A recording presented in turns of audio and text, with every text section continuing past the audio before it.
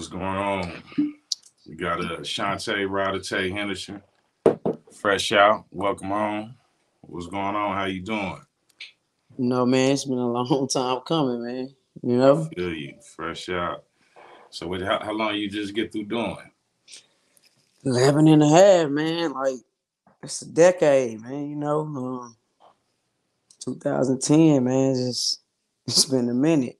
So you basically that's 11 straight. You ain't had no time in between. Then without that little break from the last one. Nah, I did 11 and a half, man. September would have been 12. You know what I'm saying? So, just straight, 11 straight. Mm-hmm.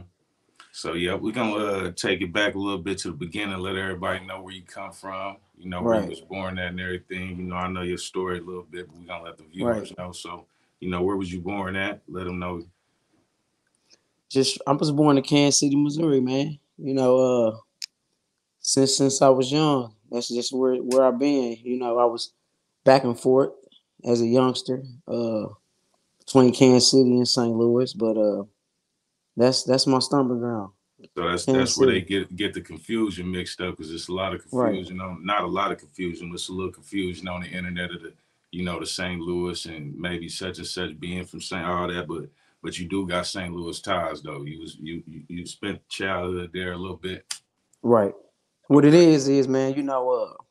My mama's side of the family is from St. Louis. My mother was born and raised in St. Louis. My daddy was born and raised in Kansas City. So before me, they met in LU. And they did Mm-hmm. what they did, and pops moved her to the city. So before I was born, she was already in the city. So that's where I was born and raised. Till I was about 5 years old. Moms ran off and took us with her because she left pops.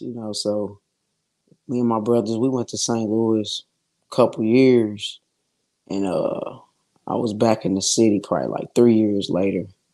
I was back in Kansas City. So that's just what that is. But it's always been Kansas City, man. That just was my other side of the family. So you from the north side of Kansas City? North side, man, like just born and raised, man. Grandma raised all of her kids and all of her grandkids in the projects. Like my daddy and auntie and uncles all was raised in the high risers, Wayne Minor, and Mm-hmm. that was before us. When Wayne Minor got tore down, that's when they built the square.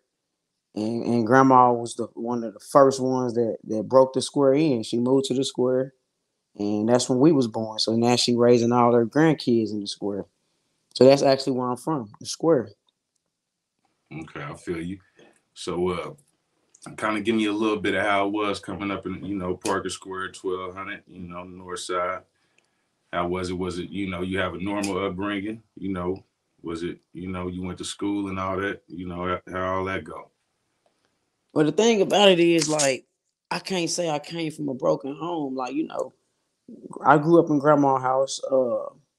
I didn't want to stay with my pops because my pops was south. Him and his girlfriend. My mother passed when I was 10 years old. So Hmm. I just had my pops. So I always wanted to live with my grandmother because that's where it was at. That's the hood.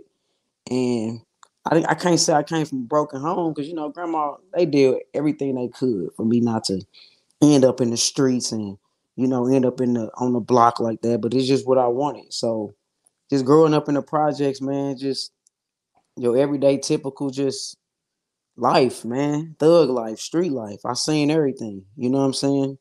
And even though I wasn't raised to be like that, that's what I wanted to do, and that's what I did. I found a way.